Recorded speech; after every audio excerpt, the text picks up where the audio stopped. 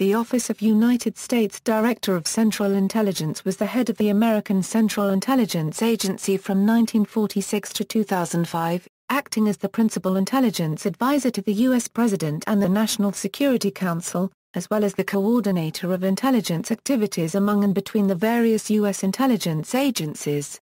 The office existed from January 1946 to April 21, 2005, and was replaced on that date by the Director of National Intelligence as head of the intelligence community and the Director of the Central Intelligence Agency as head of the CIA.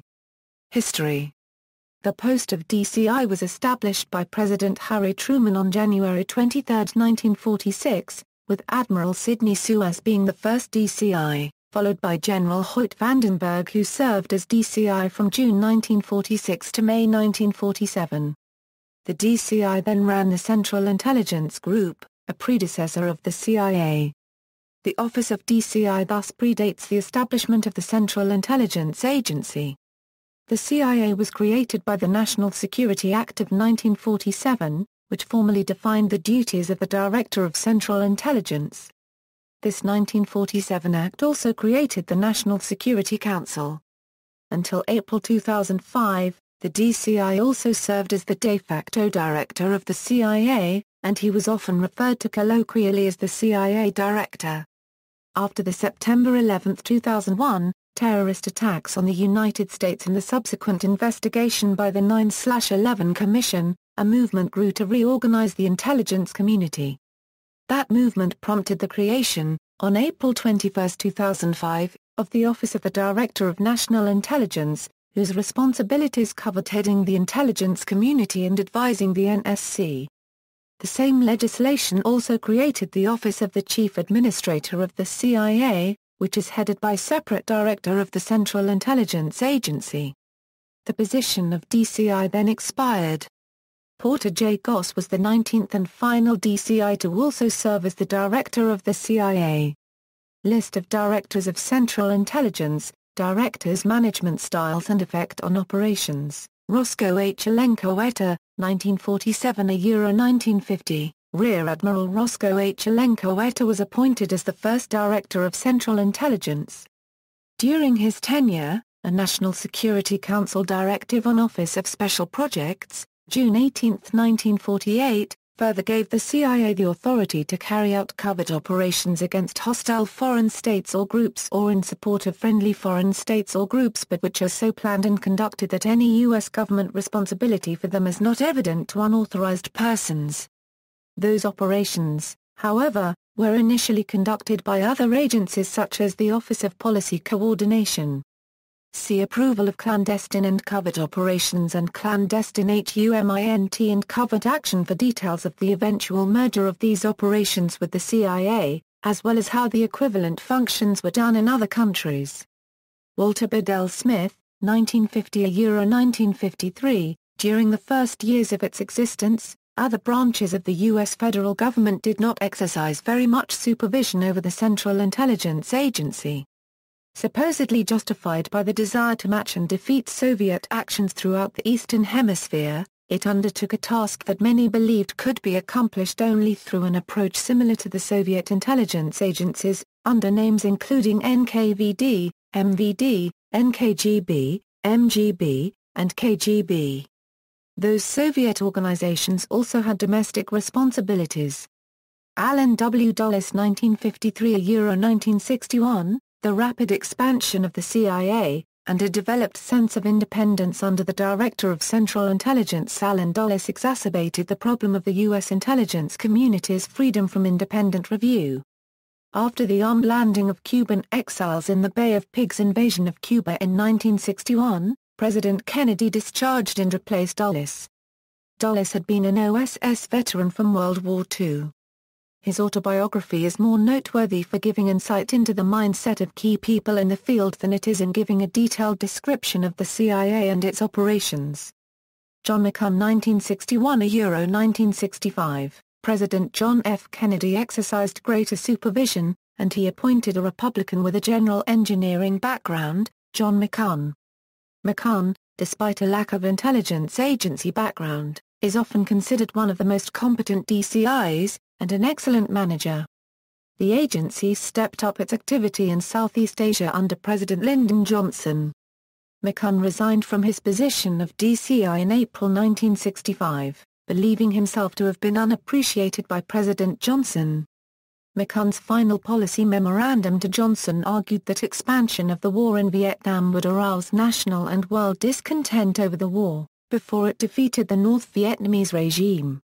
William Reborn 1965–1966, Reborn, a distinguished naval officer who directed the design and development of the entire Polaris ballistic missile submarine system, had a somewhat short and unhappy tenure as the DCI. His background included no foreign relations experience, and intelligence experience only concerning naval operations. CIA historians have said Reborn did not take to the DCI job, in their opinion. Reborn resigned as the DCI on June 30, 1966, having served for only 14 months. He was then replaced by his deputy, Richard Helms. Richard M. Helms 1966–1973, Helms was an OSS and CIA veteran, and the first DCI to have risen through the ranks at CIA. Helms became the director of the OSO after the CIA's disastrous role in the attempted Bay of Pigs invasion of Cuba in 1961. After falling out with the Kennedys, he was sent off to Vietnam where he oversaw the coup to overthrow President Ngo Dinh Diem. Helms was made the Deputy Director of Central Intelligence under Admiral William Reborn. A year later, in 1966, he was appointed as the director. In the early 1970s, partially as a result of the Watergate affair break-ins under President Richard M. Nixon, the United States Congress took a more active role in intelligence agencies, as did independent commissions such as the 1975 United States President's Commission on CIA Activities within the United States, also called the Rockefeller Commission after its chairman. Revelations about past CIA activities, such as assassinations and attempted assassinations of foreign leaders, illegal domestic spying on American citizens, drew considerable congressional oversight that had not been previously exercised. Certain of the individuals involved in the Watergate break-ins had worked, in the past, for the CIA. In an audio tape provoking President Nixon's resignation, Nixon ordered his Chief of Staff, H.R. Haldeman, to tell the CIA that further investigation of the Watergate affair would open the whole can of worms about the Bay of Pigs invasion of Cuba, and, therefore, that the CIA should tell the FBI to cease investigating the Watergate burglary, due to reasons of national security. Helms refused. The ease of Helms's role under President Lyndon Johnson changed with the arrival of President Richard Nixon and Nixon's national security advisor Henry Kissinger. After the debacle of Watergate, from which Helms succeeded in distancing the CIA as far as possible, the agency came under much tighter congressional control. Nixon, however, considered Helms to be disloyal, and fired him as DCI in 1973. Helms was the only DCI convicted for irregularities in office. His autobiography describes his reactions to the charges. James A. Schlesinger 1973, on February 2, 1973 he became the Director of Central Intelligence, following the previous director Richard Helms, after he had been fired for his refusal to block the Watergate affairs investigation. Although his service at the CIA was short, barely 6 months, it was a stormy one as he again undertook comprehensive organizational and personnel changes. Schlesinger became so unpopular at the CIA headquarters in Langley, Virginia, that a security camera was installed opposite his official portrait for fear that it would be vandalized. By this time he had a reputation as a tough, forthright, and outspoken administrator. Schlesinger's appointment as the Secretary of Defense cut short his service as the DCI. He commissioned reports known as the Family Jewels on illegal activities by the agency. William Colby 1973 1976, Colby was another intelligence professional who was promoted to the top job. His autobiography was entitled Honorable Men, and he believed that a nation had to believe such people made up its intelligence service. In December 1974, investigative journalist Seymour Hersh broke the news of the Family Jewels in a front-page article in the New York Times, revealing that the CIA had assassinated foreign leaders, and had conducted surveillance on some 7,000 American citizens involved in the anti-war movement. Congress responded to the family jewels in 1975, investigating the CIA in the Senate via the Church Committee, chaired by Senator Frank Church, and in the House of Representatives via the Pike Committee, chaired by Congressman Otis Pike. President Gerald Ford created the aforementioned Rockefeller Commission, and issued an executive order prohibiting the assassination of foreign leaders. Colby's tenure as DCI congressional investigations into alleged U.S. intelligence malfeasance over the preceding 25 years. Colby cooperated, not out of a desire for major reforms, but in the belief that the actual scope of such misdeeds was not great enough to cause lasting damage to the CIA's reputation. He believed that cooperating with Congress was the only way to save the agency from dissolution. Colby also believed that the CIA had a moral obligation to cooperate with the Congress and demonstrate that the CIA was accountable to the Constitution. This caused a major rift within the CIA ranks, with many old-line officers such as former DCI Richard Helms believing that the CIA should have resisted congressional intrusion.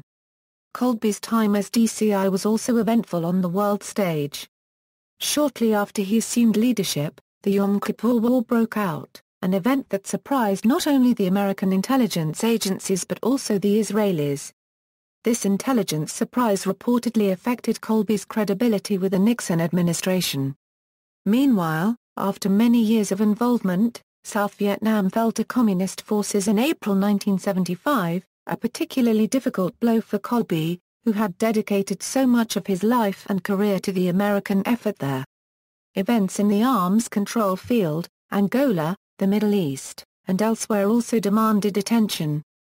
George H. W. Bush 1976–1977, Bush's confirmation as the Director of Central Intelligence was opposed by many politicians and citizens who were still reeling from the Watergate scandal and the Church Committee investigations. Many arguments against Bush's initial confirmation were that he was too partisan for the office. The Washington Post, George Will, and Senator Frank Church were some notable figures opposed to Bush's nomination. After a pledge by Bush not to run for either president or vice president in 1976, opposition to his nomination died down.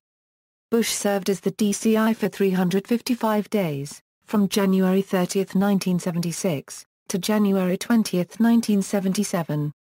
The CIA had been rocked by a series of revelations, including disclosures based on investigations by the Senate's Church Committee, about the CIA's illegal and unauthorized activities, and Bush was credited with helping to restore the agency's morale. On February 18, 1976, President Ford issued Executive Order 11905, which established policy guidelines and restrictions for individual intelligence agencies, and clarified intelligence authorities and responsibilities.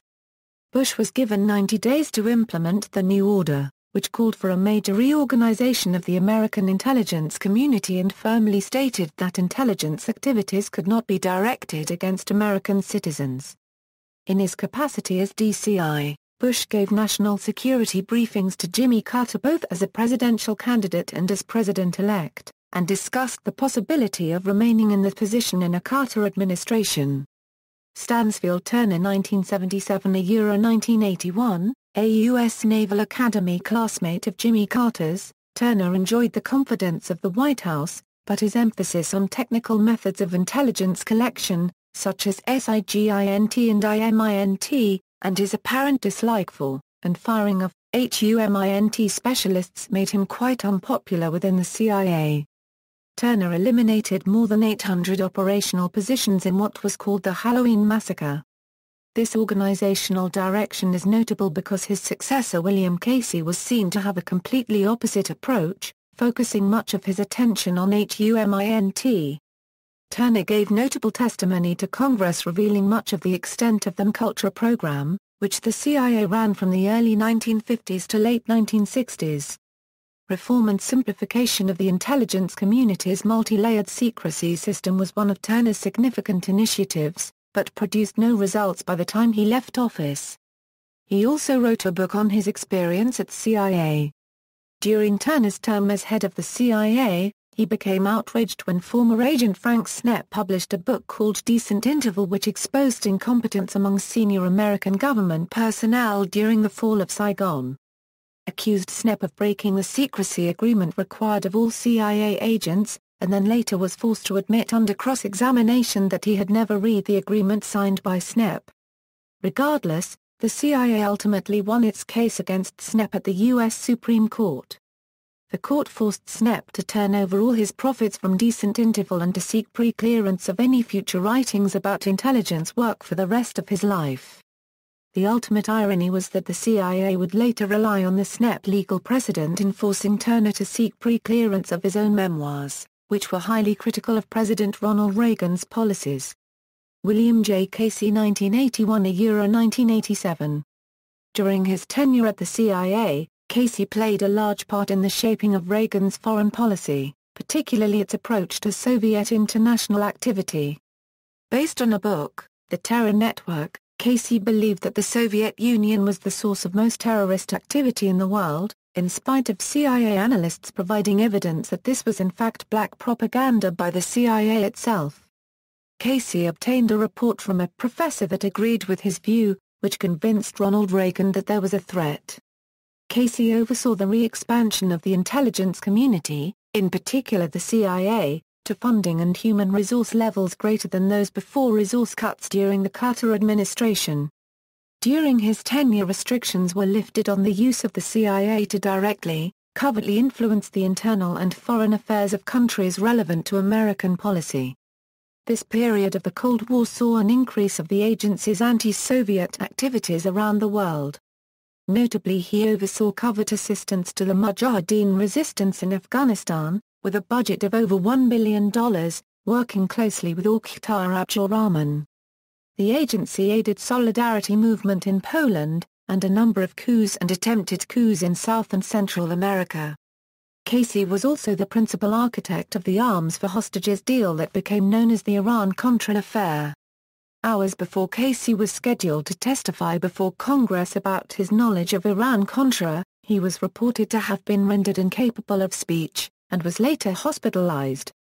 In his 1987 book, Washington Post reporter Bob Woodward, who had interviewed Casey on numerous occasions, said that he had gained entry to Casey's hospital room for a final, 4-minute-long encounter, a claim that was met with disbelief in many quarters, and adamant denial by Casey's wife, Sophia. According to Woodward, when he asked Casey if he knew about the diversion of funds to the Nicaraguan Contras, his head jerked up hard. He stared, and finally nodded yes. William H. Webster 1987–1991. Webster came from a legal background, including serving as a federal judge and as the director of the FBI. He was expected, with this background, to clear out all legal irregularities at CIA. Repercussions from the Iran-Contra arms smuggling scandal included the creation of the Intelligence Authorization Act in 1991. It defined covert operations as secret missions in geopolitical areas where the United States is neither openly nor apparently engaged. This also required an authorizing chain of command, including an official, presidential finding report, and the informing of the House and Senate Intelligence Committees, which, in emergencies, requires only timely notification. Robert M. Gates 1991–1993. Robert Gates was nominated to become the Director of Central Intelligence in early 1987. He withdrew his name after it became clear the Senate would reject the nomination due to controversy about his role in the Iran-Contra affair. Gates was nominated, for the second time, for the post of Director of Central Intelligence by President George H. W. Bush on May 14, 1991, confirmed by the United States Senate on November 5, and sworn in on November 6, becoming the only career officer in the CIA's history to rise from an entry-level CIA employee to the Director of the CIA. The final report of the Independent Counsel for Iran-Contra Matters, issued on August 4, 1993, said that Gates was close to many figures who played significant roles in the Iran-Contra affair and was in a position to have known of their activities. The evidence developed by independent counsel did not warrant indictment. R. James Woolsey 1993–1995, As the Director of Central Intelligence, Woolsey is notable for having a very limited relationship with President Bill Clinton. According to the journalist Richard Manetta, never once in his 2-year tenure did CIA Director James Woolsey ever have a one-on-one meeting with Clinton. Even semi-private meetings were rare. They only happened twice. Woolsey told me, "It wasn't that I had a bad relationship with the president. It just didn't exist." Another quotation about his relationship with President Clinton, according to Paula Kaufman of Insight magazine. "Remember the guy who in 1994 crashed his plane onto the White House lawn? That was me trying to get an appointment to see President Clinton." David Halberstam noted in his book War in a Time of Peace that Clinton chose Woolsey as the CIA director because the Clinton campaign had courted neoconservatives leading up to the 1992 election, promising to be tougher on Taiwan, Bosnia, and on human rights in China, and it was decided that they ought to give at least one neoconservative a job in the administration. John M. Deutsch 1995–1996. In 1995, President Bill Clinton appointed John Deutsch as the Director of Central Intelligence. However, Deutsch was initially reluctant to accept this appointment. As the head of the CIA, Deutsch continued the policy of his predecessor James Woolsey to declassify records pertaining to American covert operations during the Cold War. In 1996, the U.S. House Permanent Select Committee on Intelligence issued a congressional report estimating that hundreds of employees on a daily basis are directed to break extremely serious laws in countries around the world in the face of frequently sophisticated efforts by foreign governments to catch them. A safe estimate is that several hundred times every day do officers engage in highly illegal activities that not only risk political embarrassment to the U.S. but also endanger the freedom if not lives of the participating foreign nationals and, more than occasionally, of the clandestine officer himself. In this same document, the committee wrote, "Considering these facts and recent history, which has shown that the Director of the Central Intelligence Agency, whether he wants to or not, is held accountable for overseeing the clandestine service, the DCI must work closely with the Director of the CS and hold him fully and directly responsible to him." Soon after Deutsch's departure from the CIA in 1996, it was revealed that classified materials had been kept on several of Deutsch's laptop computers designated as unclassified. In January 1997, the CIA began a formal security investigation of the matter. Senior management members at the CIA declined to fully pursue the security breach. More than 2 years after his departure, the matter was referred to the Department of Justice, where Attorney General Janet Reno declined to prosecute. She did, however, recommend an investigation to determine whether Deutsch should retain his security clearance. President Clinton issued a presidential pardon on his last day in office. George J. Tenet 1997–2004. George Tenet was appointed the Deputy Director of Central Intelligence in July 1995. After John Deutsch's abrupt resignation in December 1996, Tenet served as acting director until he was officially appointed the position on July 11, 1997, after a unanimous confirmation vote in the Senate. This had been followed by the withdrawal of Anthony Lake, whose nomination had been blocked by Republicans in Senate. While the Director of Central Intelligence has typically been replaced by an incoming administration ever since President Jimmy Carter replaced DCI George H.W. Bush, Tenet served past the end of the Clinton administration and through the first term of George W. Bush. Tenet embarked on a mission to regenerate the CIA, which had fallen on hard times since the end of the Cold War. The number of new trainee agents recruited each year had fallen to an all-time low, a 25% decline from the Cold War peak. Tenet appealed to the original mission of the agency, which had been to prevent another Pearl Harbor. The problem was to foresee where danger might come from in the post-Cold War world. Tenet focused on potential problems such as the transformation of Russia and China, rogue states like North Korea, Iran, and Iraq, and terrorism. In 1999, Tenet put forward a grand plan for dealing with the al-Qaeda organization. This effort supposedly put the CIA in a better position to respond after the September 11, 2001, attacks. As Tenet expressed it in his book, How could an intelligence community without a strategic plan tell the President of the United States just 4 days after 9/11 how to attack the Afghan sanctuary and operate against al-Qaeda in 92 countries around the world? On September 15, 2001, Tenet presented the Worldwide Attack Matrix, a blueprint for what became known as the War on Terror. He proposed firstly to send CIA teams into Afghanistan to collect intelligence on, and mount covert operations against, al-Qaeda and the Taliban. The teams would act jointly with military special operations units.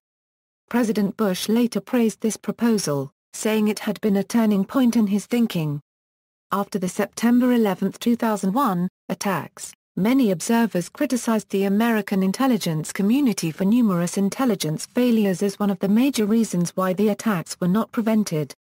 In August 2007, part of a secret report written by the CIA Inspector General was made public. Its 19-page summary states that Tenet knew the dangers of al-Qaeda well before September 2001, but that the leadership of the CIA did not do enough to prevent any attacks. Tenet reacted to the publication of this report by calling it flat wrong. Bob Woodward, in his book Plan of Attack, wrote that Tenet privately lent his personal authority to the intelligence reports about weapons of mass destruction in Iraq. At a meeting on December 12, 2002, he assured Bush that the evidence against Saddam Hussein amounted to a slam dunk case. After several months of refusing to confirm this statement, Tenet later stated that this remark was taken out of context. The search following the 2003 invasion of Iraq by American, British, and other international forces yielded no stockpiles of WMDs in Iraq. Tenet and his director of operations resigned at about this same time, and it has been suggested these resignations were in penance over the WMD issue in Iraq. Porter J. Goss 2004–2005, during his junior year at Yale, Porter Goss was recruited by the CIA. He spent much of the 1960s roughly from 1960 until 1971 working for the Directorate of Operations, the clandestine services of the CIA. There he first worked in Latin America and the Caribbean and later in Europe. The full details are not known due to the classified nature of the CIA, but Goss has said that he had worked in Haiti, Santo Domingo, and Mexico. Goss, who has said that he has recruited and trained foreign agents, worked in Miami for much of the time.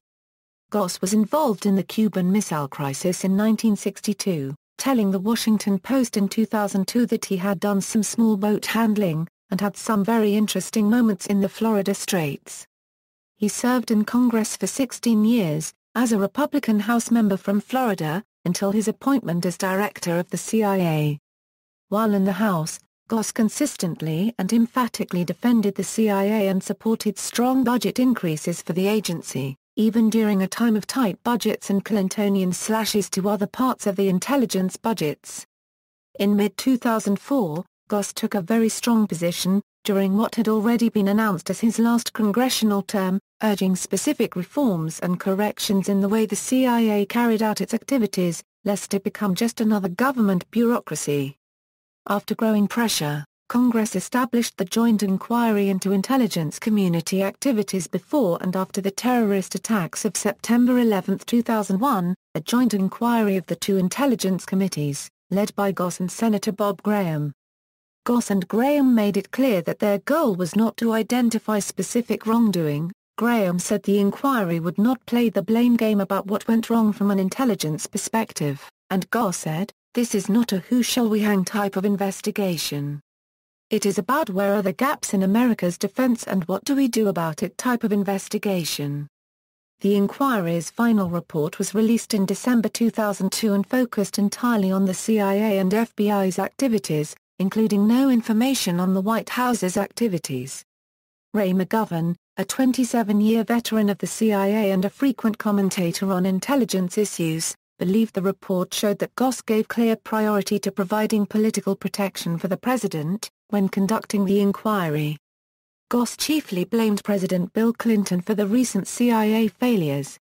He confided in a reporter, "The one thing I lose sleep about is thinking what could I have done better, how could I have gotten more attention on this problem sooner?"